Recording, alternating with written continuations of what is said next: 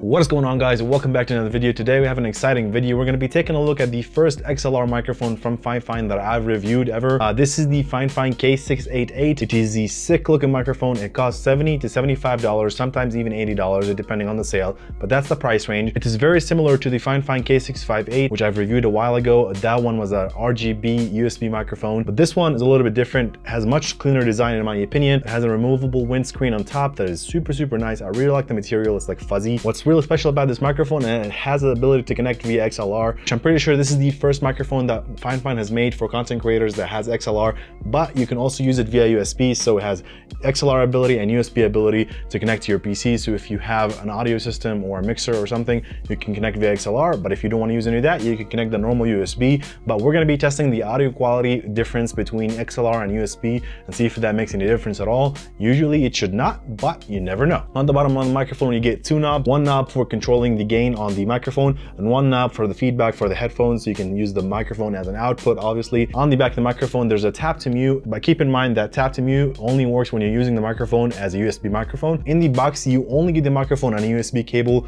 nothing else. You don't get a stand, which is not really common. Usually FIFINE does do that.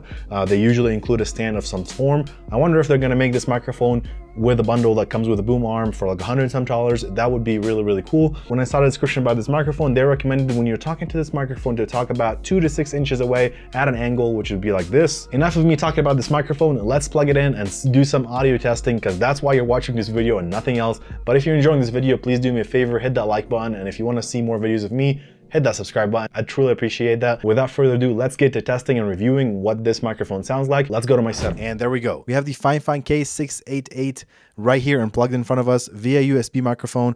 Obviously, as you can see on the back, it lights up right here where the mute button. Let me rotate it a little bit for you. I do have to say that I really like this shock mount. It's very solid. The microphone is not moving any in it, which is really nice in my opinion.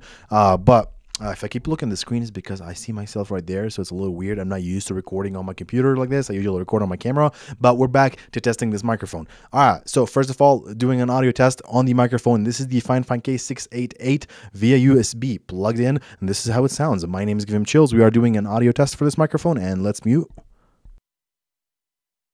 All right, so the mute button is pretty sensitive, so you want to be careful when you're holding the microphone not to mute yourself. Now let's plug it via the XLR and see if it sounds any different. And now we're using the XLR connection. As you can see, it's plugged via XLR instead of USB. And how does it sound? Is it good? Is it bad? Is it phenomenal? Is it not phenomenal? But yeah, this is the sound quality you're going to expect from this microphone. We're going to do a couple more tests, and then I'm going to review all these audio samples and give you my opinion. What do I think of this microphone? The second test that I really want to do, because this is a dynamic microphone, is a background noise test. I'm going to be quiet for about 10 seconds and see how much audio will pick up. My PC right there, I have HVAC going, so I have a few noise, background noises, but I want to see how much it will pick up. I have very high expectation that this will not pick up any noise. So let's be silent in 3, 2, 1.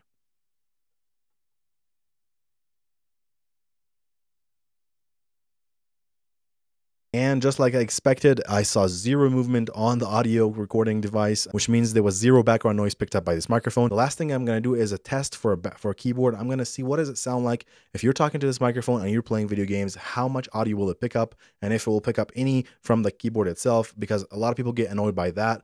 Just to give you guys an idea, if you're a streamer and you're interested in this microphone, what will it sound like if you are actually gaming or typing or doing whatever while you're talking to this microphone. So let's do that. Keyboard test going in 3, 2, 1. Yeah, bro. I'm right here. No, he's to the left. He's left. To the right. Are you subscribed yet? No.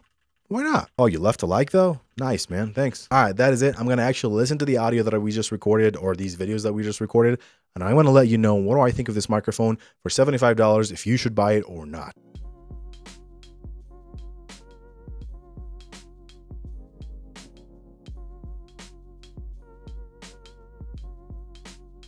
Okay, so this microphone is really good. Like, I couldn't believe how good it is for $75. And I've reviewed every single mic from FIFINE, and without a doubt, functionality wise, audio wise, This might be the best one I reviewed so far from them. Maybe I'm not remembering right, but I don't remember any of them being this clear. Now that that's out of the way, we talked about how much I like how it sounds. Let's talk about some things that we should mention on when we're talking about this microphone. First of all, using it via XLR, I think is a little bit cleaner and more crisp. That's my opinion. I reviewed both samples, and I think the XLR one is better. That's just my opinion. Very noticeable, just a little bit better, a little bit. Keep that in mind. I did notice a little bit of background noise being picked up when I was using via USB, meaning the XLR was just super dead silent when you were not talking, which is perfect for the dynamic microphone. Background noise test though, it barely picked up any of my keyboard as I was talking, which was very, very surprising. My keyboard is pretty loud. If you're a streamer or content creator, this microphone is probably the best entry budget microphone you can buy if you want like really good quality.